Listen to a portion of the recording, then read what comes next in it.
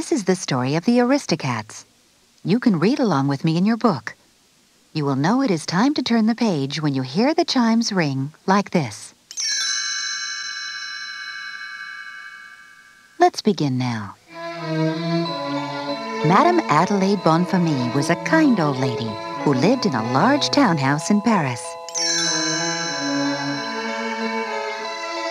She lived there with her cat Duchess and Duchess's 3 kittens, Marie, Toulouse, and Berlioz, and also Roquefort the mouse, Frou-Frou the horse, and the butler, Edgar. Madame Bonfamille had asked her old friend and lawyer, Georges Hautcourt, to come to the house so that she could change her will. She wanted to leave her entire fortune to Duchess and the kittens, so that they would always be cared for. After their death, the money was to go to Edgar, her butler. Edgar, however, was very unhappy that the cats would inherit the money first, so he plotted to do away with Duchess and the kittens.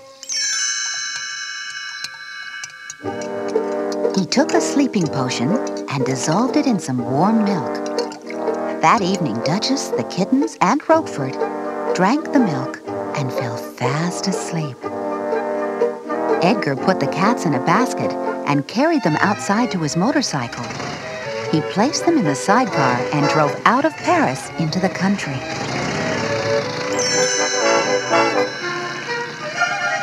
Napoleon and Lafayette were 2 touchy dogs who felt it was their duty to intercept all passing vehicles.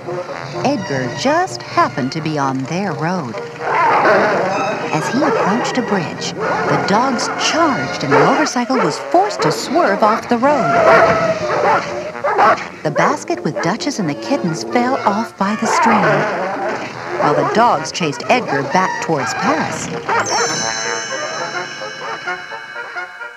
When Duchess awoke, she was surprised to find herself in the country and alone. She called to the kittens and found them one by one.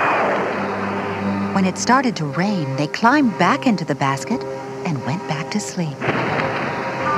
In Paris, the sound of the storm awoke Madame Bonfamille. She got up to see if the cats were all right and was shocked to find their beds empty.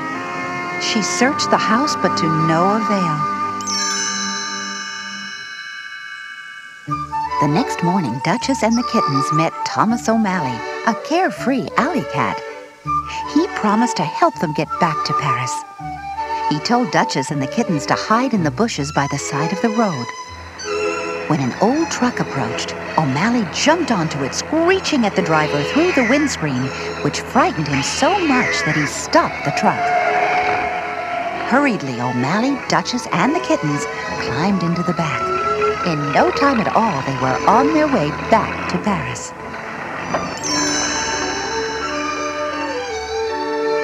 O'Malley discovered that it was a milk truck they were on and invited them all to breakfast.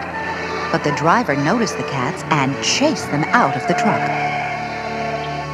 It was a long walk, but late that night they all reached Paris.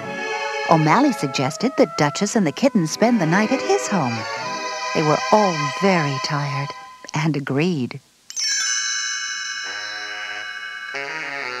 As they approached the house, they heard Scat Cat, one of O'Malley's musician friends, and his swinging jazz group of alley cats playing wild and wonderful music. O'Malley introduced the group to Duchess and the kittens, and after a couple of songs, the very tired kittens were put to bed. In the morning, the cats set out again for Madame Bonfamille's townhouse. When they reached it, they said goodbye to O'Malley. Edgar, very surprised to see the cats return, swooped down on them and put them into a sack.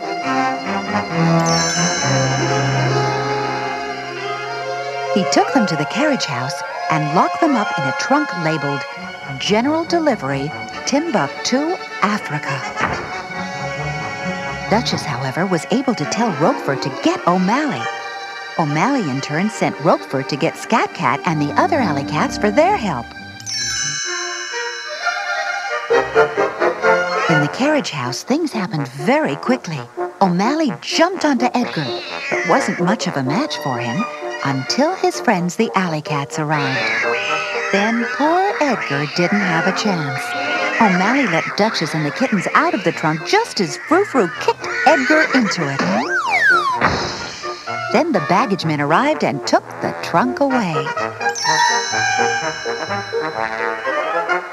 It was a happy ending all around, as Madame Bonfamille welcomed O'Malley into her household and set up a foundation for stray cats in the townhouse.